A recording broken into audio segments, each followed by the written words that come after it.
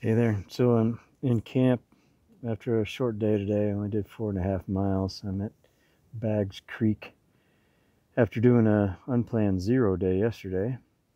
The day before came down Blood Mountain, which, as advertised, is way harder to come down than it is to go up.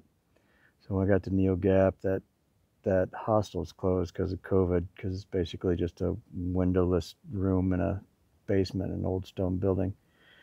So I got a cabin in a place right next to it, and ordered a pizza from town, which gave me food poisoning. So I spent all day yesterday either in bed or in the bathroom, and so today I just had very little energy, but I needed to be on the trail. So I did this 4.5 nearly 0 day, and I'm glad I did. It was good to get out on the trail. Just I need my stomach to not be so shell shocked, so I can put some real food on it, so I have enough energy to hike.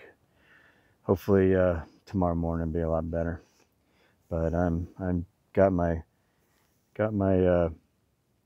camp set up.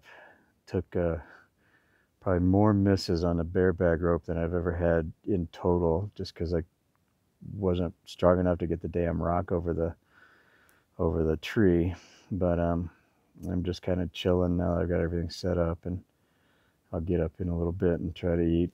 It's cold here. One bonus of having been in the cabin another night was last night. I got to about 25 degrees with the wind going too. So um, it wasn't all bad that I had to stay inside with central heat.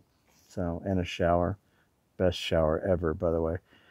Um, so I'm just gonna chill here, have something to eat. Hopefully I feel better tomorrow and can make a normal 8 mile day to the next best shelter. And then I was hoping after Neil Gap, this last stop, I was hoping to be able to ratchet up my miles to 10 or more a day, but I'll just have to wait and see. So we'll do this again later.